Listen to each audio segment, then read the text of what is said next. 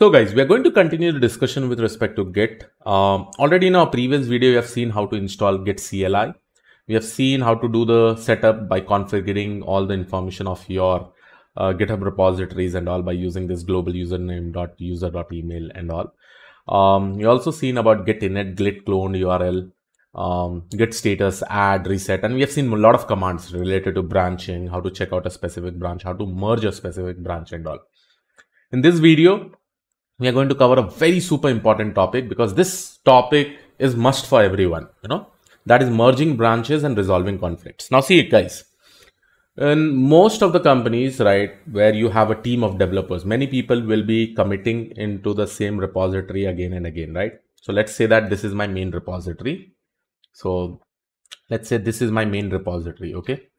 Now let's say there are two developers, developer A and developer B. Okay. And let's say they have assigned story 1 and they have assigned story 2 to developer B. Right. Now, when the developer A starts the work, first of all, developer A, and always remember in this main branch, your entire code base repository will be there. Okay. Everybody probably, if they are committing in the in any branches, later on, they have to merge to this main branch. Okay. So initially to start this story 1, what the developer A will be doing is that it will check out a branch from the main branch because the main branch will be having the entire code base repository. So once they do that, and they will be working on their own stories. Let's say this story's work is going on. At the same time, what happens, because developer B also needs to parallelly start his own story, right? And they have to develop this entire story or any module that they are trying to develop, right? Over here. So what they will do, they will also take out or check out a branch from this particular main branch because the main branch has the code base repository. The entire code base repository is basically present over here, right? Code base repository is present over here. Let's say that. Okay. Now, when the developer A checks out a branch, so it will definitely create this entire module. And at the end of the day, it is going to merge this specific branch over here back, right, to this particular branch. It is going to merge this entire code that is being written in the story 1. It is going to return it back to the main branch. Now, in this point of time, when developer B completes its story, so what it has to do, it has to then merge this entire branch back to the main branch. But here you can see that developer A may have added a lot of files, and probably in the previous code base, in some of the files, in the same file, some changes may have happened where developer B may be working. Now in this scenario, there will definitely be a situation which is called as conflict, right? Because developer A had also added something in file name 1. Let's say in file 1, they have made some changes in the code, and in the same file, developer B is also making some changes. So obviously there will be a conflict. Sorry, in the same file, that is in the file 1, let's say developer B is also making some changes. So obviously there will be a conflict with respect to the changes from developer A and developer B. Now when the developer B pushes this code, there will be an error saying that, okay, some conflict has actually occurred. So how do we fix that? For that, we have to resolve that conflict. And today in this video, I'll show you how to resolve that particular conflict.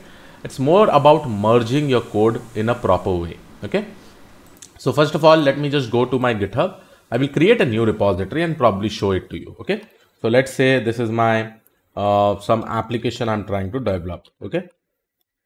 Application. I'm just going to write application over here, and let's say fine. This is my application over here, and what I'll do, I will add a README file, and you can also go and add a git ignore file. So here I'll be saying Python. And license can be general public license, and I'll create the repository. Now this is the first step.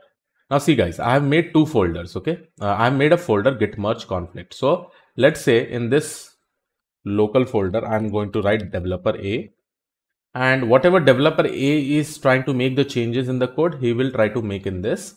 And similarly, I will be having developer B. Okay. So this will be developer B. Perfect. So developer A, developer B is there. Now what I'll do is that I will just go and open my command prompt, and I'll clone the repository first of all. Okay. So I will quickly clone the repository. But before that, let me just open it. Yeah. So I will just clone the repository. Okay.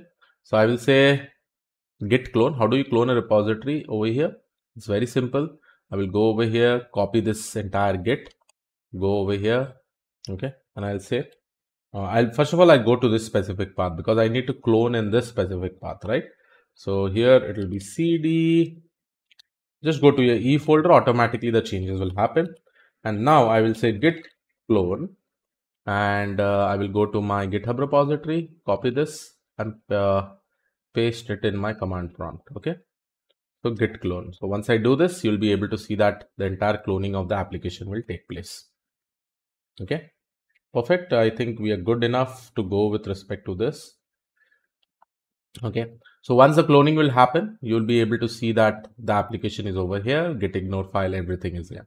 The same step I'll be doing it for developer B. Now for the developer B, what I'm actually going to do, let me open another command prompt. It will be good because I want to execute all the codes in different command prompt. Basically I want to execute all the git commands in different folders. Specific branch that is developer B. And again, I'll clone this entire thing. So here I'm going to write git clone and I'll paste this entire git command. Okay. So entire cloning will happen. Now you can see I will be having developer B also. I'll be having developer A also. Now guys, after cloning, now you can see that every coding that I am actually going to do with as a developer A, I'm going to do over here. And everything, every changes or every story that I create for developer B, I'm going to do it over here.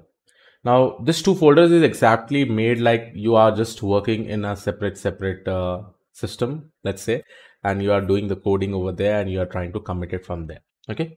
Now the first thing, let's go back over here. Okay. And let's see developer A. This is the application. So right now, let me just open the another command prompt over here. You can see this is for developer B and this is for developer A. Okay.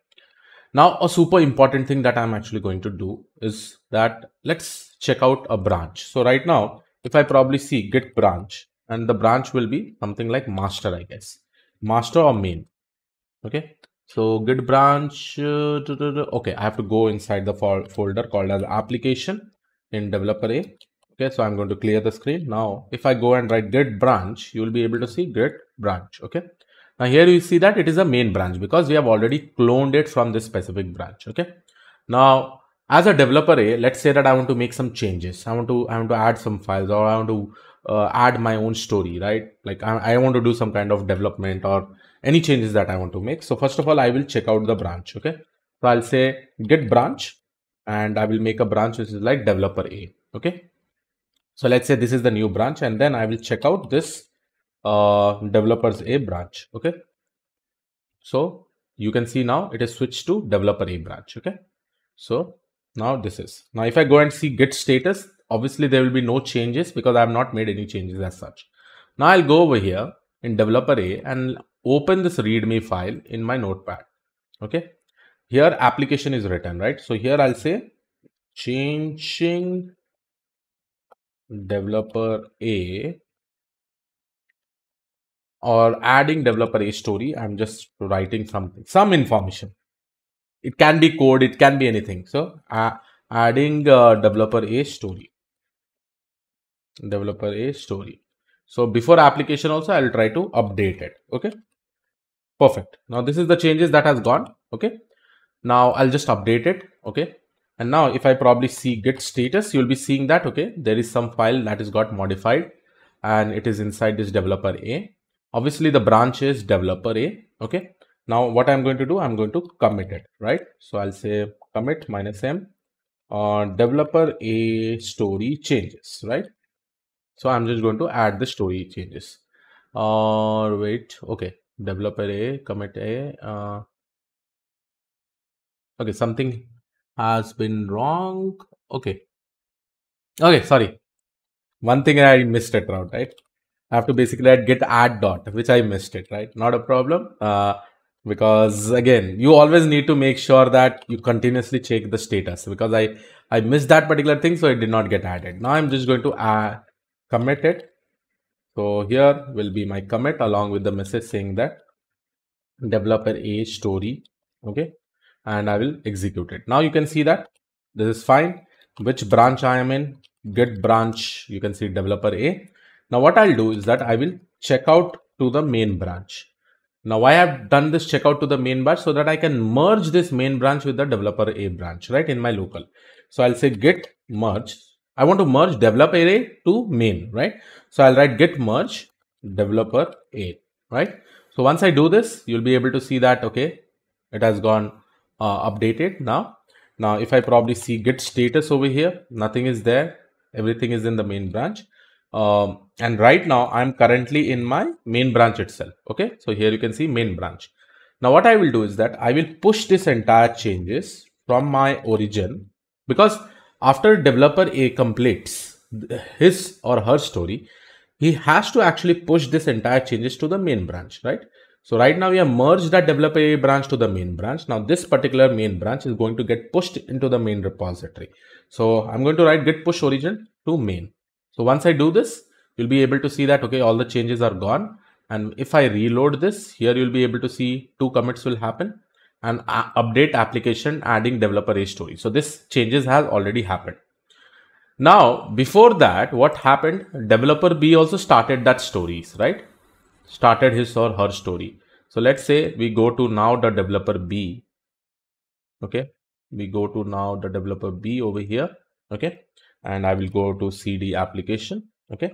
Now, right now, you know that, okay, some commit has already gone to the main repository over here, right? Developer A stories. Okay.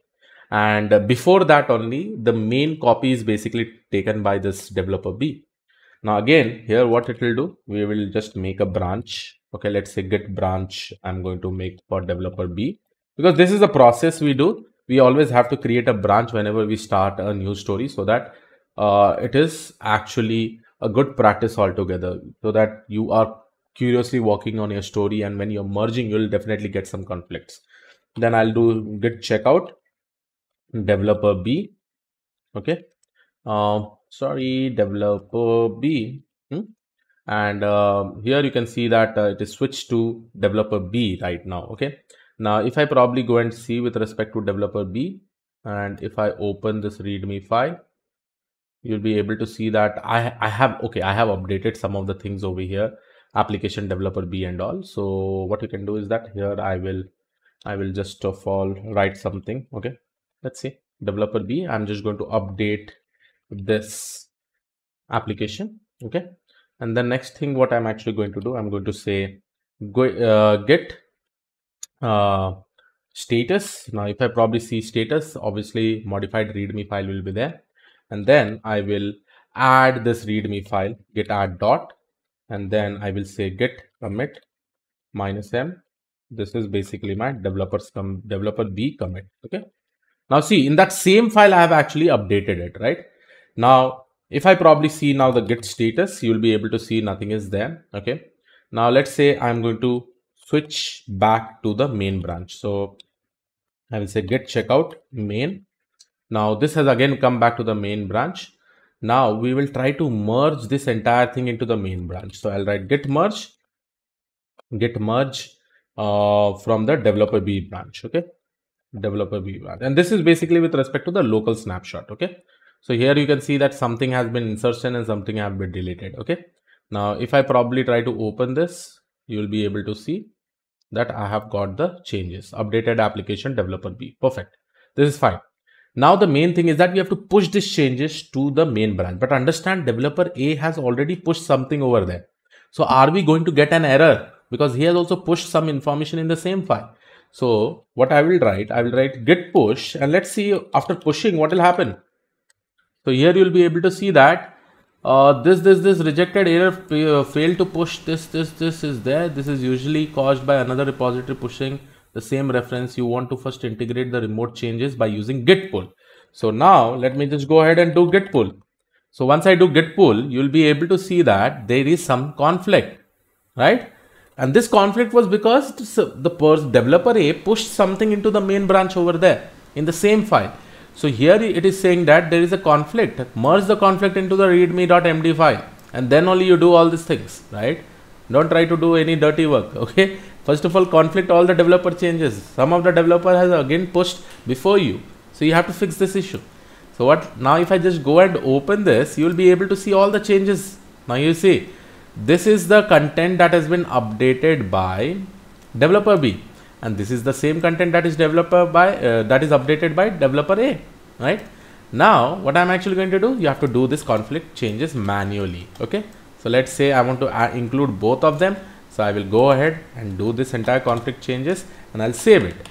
So both the information has now been merged, and you have to do this conflict very curiously, guys, because understand, when you're coding in bigger files, there will be functions or modules that may be integrated, or there may be changes in the previous function or module. So you really need to merge that conflict very much in a proper way. Otherwise it is a complete mess. Okay, I have seen many developers, they completely override your code, whatever code you have actually committed. So this may actually happen. Now here it is. So I'm just going to save this and close it. Now fine, everything merge is done. So now I'll go and see my git status. Here you can see both modified readme file is there. So I will now write git add this, and then I will say git status. It is already fine. Changes to be committed. So if you see changes to be committed, that basically means I'm just going to commit developer B story. Okay, developer B story. So once I do that, done, and all it is git push. Now tell me whether this will work or not. It will obviously work. I'm super sure about that. Now here you can see that everything has been committed. Now if I go and probably reload this GitHub repository, so here you can see updated developer B, updated application, adding developer A story. Everything has got updated, and now you will be able to see that how we have easily fixed the merge conflict issue, right? Super important topic, guys. So yes, this is what you will definitely face in when you're working in a bigger team. A lot of conflict issues will try to resolve, because parallel stories will get implemented by many developers, right? Now yes, this was it, and now we'll in the upcoming videos we are going to we are going to still follow some more videos. I'm going to create some more videos related to this git rm, move, log, stash, and we'll try to see what is the differences, right? So yes, I will see you all in the next video. Thank you.